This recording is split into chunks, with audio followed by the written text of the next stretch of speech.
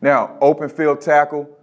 This is one of the drills that we use for it. This is a drill that's similar to the last drill that we just looked at. You can see I'm starting at the bottom, at the top of the numbers here, and I've got guys on the sideline. I have a target that's not moving right now, but I want these guys, this is a day one type of drill where we can sprint, get used to shimmying, all right, and shooting and squeezing, all right?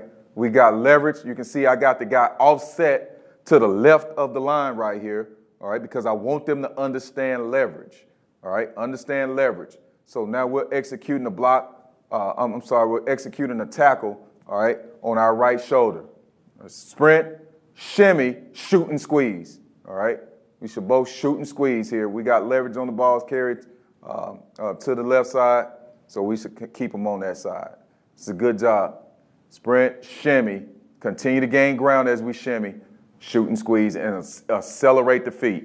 Accelerate the feet when I shoot and squeeze. Shimmy, shoot and squeeze. Just an added part to the drill, I had the ball carrier just step to their left here in this situation, and now as I shimmy and I continue to gain ground, all right, now the ball carrier just redirected, all right, now I got to keep that near foot up and continue to close space, and now it's at an angle, all right? Now it just becomes an angle tackle, shoot and squeeze.